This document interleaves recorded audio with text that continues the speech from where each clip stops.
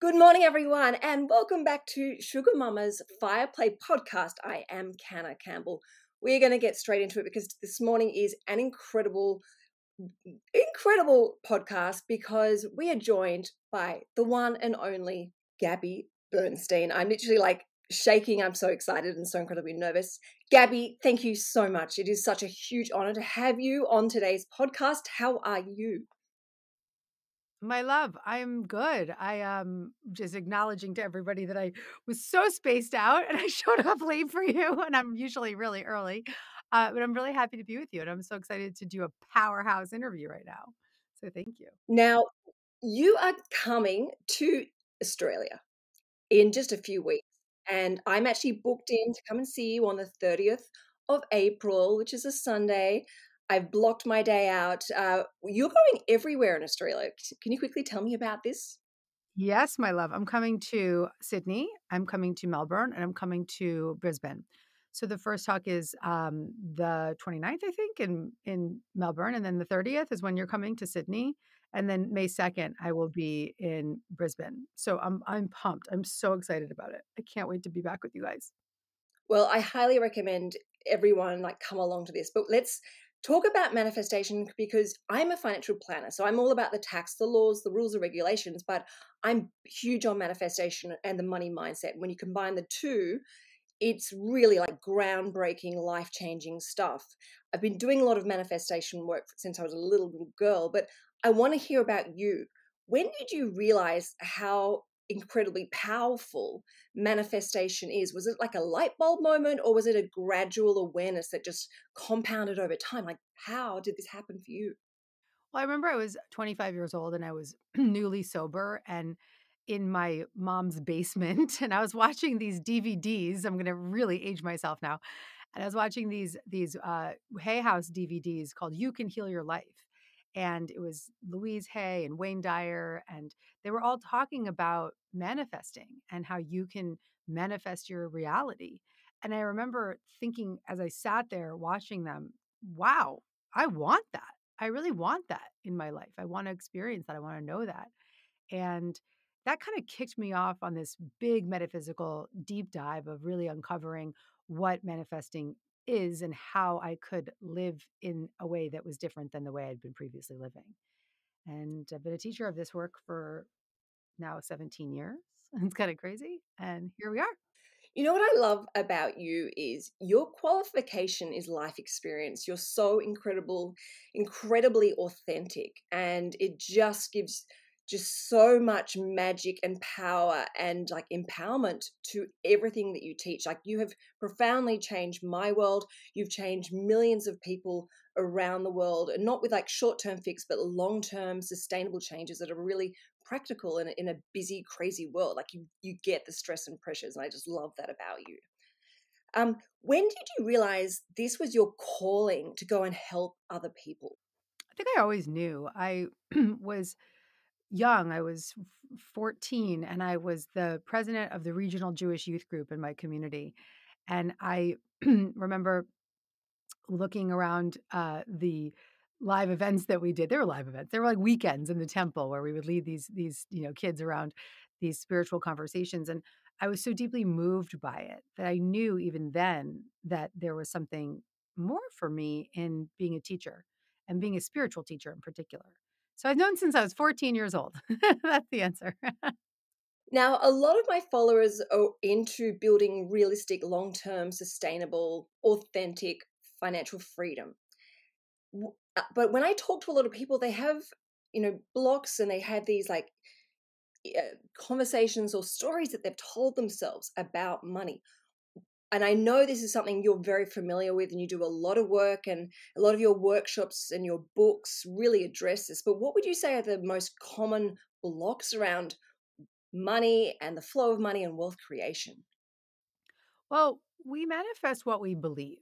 So if we have thoughts and beliefs around money that we likely picked up as children that are in any way stuck in lack or in fear or in uncertainty, then that's going to be a lot of what we reflect back. That's going to be our experience financially. And when we start to change our inner world, when we start to adjust to the belief systems that have been holding us back, that's when we can start to really experience financial changes. So I always say when you really change your self-worth, you change your net worth. And that's huge. It truly is. And it works. It's a genuine, it's a real thing. That was the case for me. I can vouch for that. I have been doing this work for a long time, and I follow so many of your practical steps. And the shifts and breakthroughs are quite profound. And I feel like you've just opened up a whole new path in my life where I'm just going from strength to strength, and just it's absolutely incredible your magic. Where is the first place for someone to start if they really want to like break away these blocks and clear the space and open up themselves to the flow of abundance and prosperity in their lives? Well, I think that the first place to really start is to want it. We can't change what we're not willing to see. So, wanting change requires the desire to turn inward, the desire to be self-reflective, the curiosity about what might be happening on the inside. And so if you're listening to this, or if you're, reading any of my books, or even on a path of this kind in any way, shape, or form, then you've already probably raised your hand and said, yeah, I want this. I want change in my life. I want growth in my life. And if that's the case, then I think there's a lot of possibility for wild transformations to occur. And a lot of people may not even realize the power of just saying yes to that. Can I ask you a question about the female and male energy with manifestation work?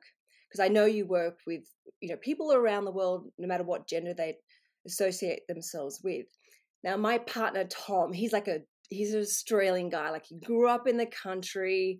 He's a really like blokey bloke. However, he's very spiritual deep down, and but also he's very practical.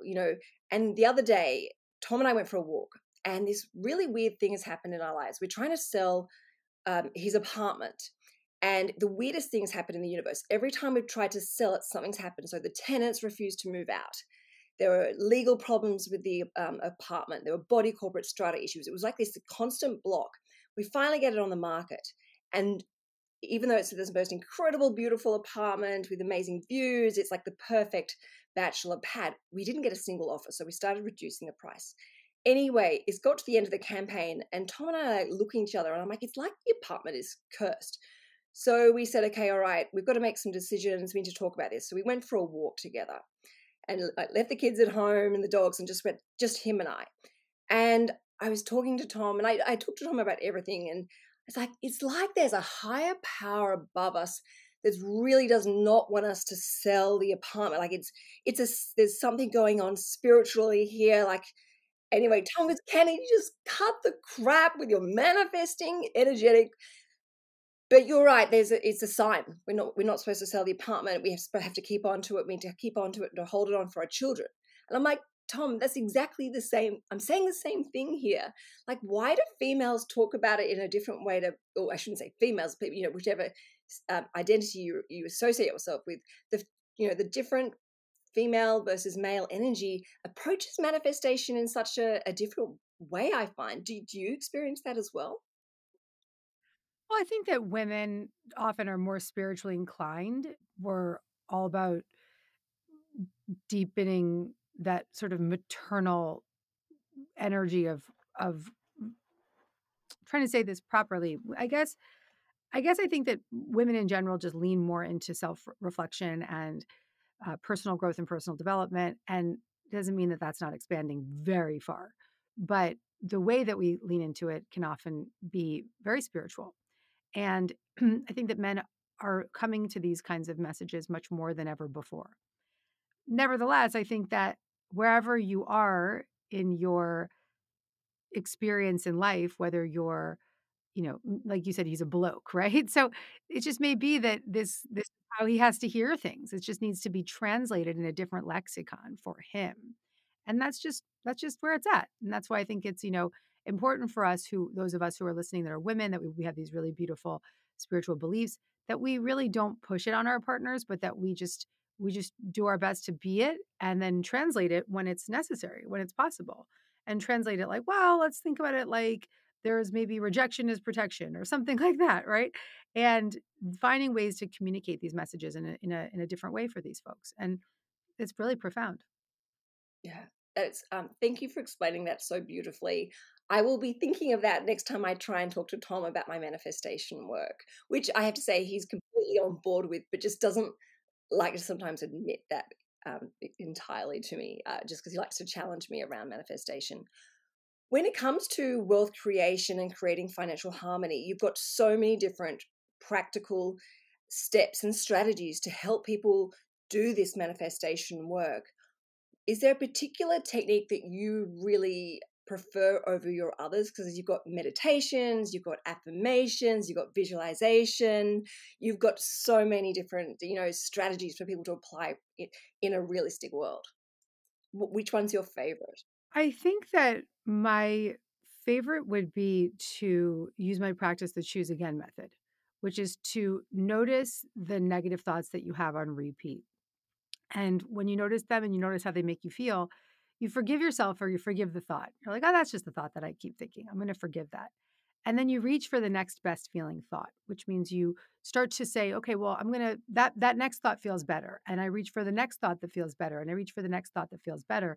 And what's beautiful about this is it's a practice of guiding yourself out of the storyline of chaos and uncertainty and fear and really bridging yourself back into that powerful mindset. And if you do this often, you start to adjust the way you experience your life. And that's when you start to manifest more of what you want. And it's in my book, Super Attractor. It's a really powerful technique. I have your book and I absolutely love it. And I use the choose again technique myself on a regular basis. And I can confirm it does really change the way that you react to certain things. And you do actually end up building a much healthier, more sustainable mindset around your day, around your goals, around all your challenges. It's really quite incredible. When it comes to wealth creation and building financial prosperity, some people have a block around not feeling worthy enough. Like they're supposed to be struggling. They've been told that you have to work hard, you have to work long hours, you have to have lots of sacrifices along the way. What would you say to someone with that particular mindset and how to shift out of that mindset? I would really advise that person to read my book, Happy Days, because it's all about undoing the stories from our past so that we can be free in the present. And so many of the storylines that we and the belief systems of inadequacy and unworthiness stem from childhood experiences and childhood wounds. And so, if we really give ourselves the opportunity to start to heal those inner wounds, we can really change those patterns. And so, I don't think that the feelings of unworthiness can be healed overnight. They take time. But that book is a beautiful guide for helping the reader heal from those belief systems. So people can definitely heal from their childhood wounds. They can use these to channel them for a greater life. Yes. Yes. I wrote a whole book about it. Happy Days. Well, everyone has definitely got to go and listen to this. Now, what would be the number one reason why everyone should be coming to see you at your event and joining in your workshops right now? The number one reason would be if you wanna have a really, really good time and you wanna walk away with powerful tools on how to transform your life. I can say that with full conviction. I would be so remiss if anyone didn't come to this. So, yeah, definitely. I've got all the details. You can link them to deargabby.com/Australia because I don't want anyone to miss this. Me too. As I said, I'm going to be there. And what I love about what you do is you're teaching not just quick fixes for people, you're changing people's lives for the long run. And these are things that you can apply on a realistic daily basis for sustainable long-term shifts and changes and the breakthroughs. I actually did your 21-day challenge at the beginning of the year and I absolutely loved it. So many crazy things happened to me. Mm. And in fact, when I was doing this, I was sharing on my personal Instagram account, and someone actually DM'd me and said, Canna, I have this feeling that you're going to interview Gabby Bernstein. And I thought, I kind of laughed it off. I was like, oh my God, that would be amazing, but as if that's ever going to happen.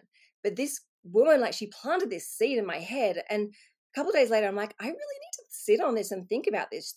She could be right. Like, what if she is right? So I started visualizing, talking to you literally like this, being able to like give you a hug, Beautiful. even like chatting with you at this exact moment. And it is quite freaky how I managed to kind of connect with your staff Yeah. and organize this. So I manifested this conversation from the 21 day challenge at the beginning of the year. And I have to say to anyone who gets the opportunity to do Gabby's 21 day challenge, do it. Get on board straight away. Mm. It is quite incredible. And I did a vlog actually, which I put on YouTube, sharing all the different things that happened day by day. It's Oh, you have to send that to me. I need to see that. Send that to me. It's been an absolute honor to chat with you. I'm going to send you my vlog from when I did your 21 day challenge. And I'm actually wrapping up Manifesting March, which was my annual challenge, which I think we're year 6 or 7 of doing this, where we really do show people how incredibly powerful manifestation is if you want to really live your best and most fulfilled, authentic life possible. You're an absolute superstar, so incredibly powerful and so incredibly inspiring. I will see you and hopefully everyone else at your tour, and I'll be at the Sydney event on the 30th of April. Gabby, thank you so much. I am so excited. Thank you, gorgeous. Thank you so much. Have a beautiful night. Bye.